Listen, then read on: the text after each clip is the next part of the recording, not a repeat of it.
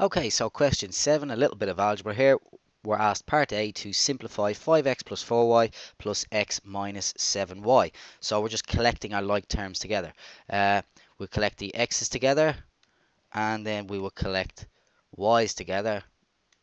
So let's have a look. 5x plus 1x gives me a total of 6x, and then 4y take away 7y is minus 3y. Remember that that minus sign is acting on the 7. It has nothing to do with the x.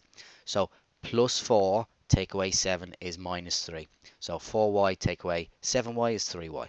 Okay, next part. B, we're asked to solve 7 times x plus 2 equal to 7. So the first thing we're going to do is we're going to expand the brackets.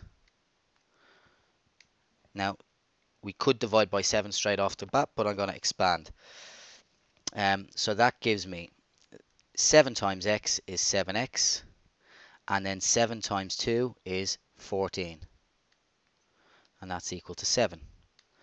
Next thing we're going to do is we're going to take 14 away from both sides. So taking 14 away from both sides, that gives me 7x equals, well, 7 take away 14 is minus 7.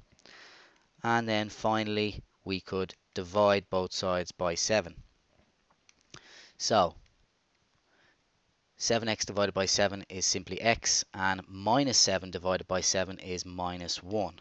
So the answer is x equals minus 1.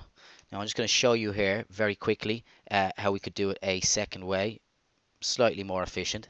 I could divide both sides by 7 straight off the bat, and we get x plus 2 equals 1.